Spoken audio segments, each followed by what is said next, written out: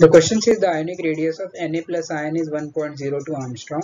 The ionic radii of Mg plus 2 and Al plus 3 respectively are. So guys, we cannot calculate these values, right?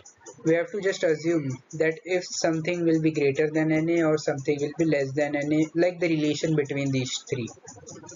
So these are isoelectronic system, that is the number of electrons in Na plus, Mg plus 2 and Al plus 3 are same. So whenever this happens, firstly we know that radius size of the radius, it depends on the number of electrons which are present. Now since it is an isoelectronic system, we have to find the effective atomic number. So for Na plus, Mg plus 2 and Al plus 3, the effective atomic numbers are 11, 12 and 13. And so therefore the radius is directly inversely proportional to the effective atomic number.